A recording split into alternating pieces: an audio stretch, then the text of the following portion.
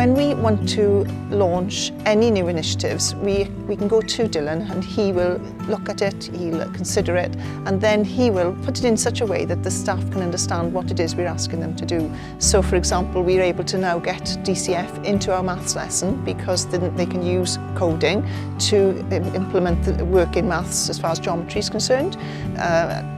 He is highly innovative, he's intuitive, he shows incredible understanding about teaching and learning, but also for the requirements of what children need to do within their lessons, right the way across the curriculum in every subject. The things Mr Lewis has taught us in ICT has really helped us throughout other subjects, in Welsh back. He went for us how to do animations. Yeah, he went through it again and we had an advantage because we'd been taught it before by him. We used robotics and stuff to help us with programming. That's always a fun lesson.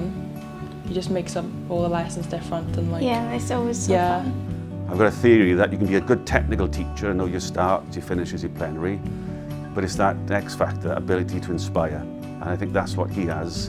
And if you look at his results over the last few years, they're quite exceptional, and I think that's down to excellent teaching, obviously, but it's that extra, that ability, that passion to get those pupils inspired and motivated so that they do go on to do the best they can.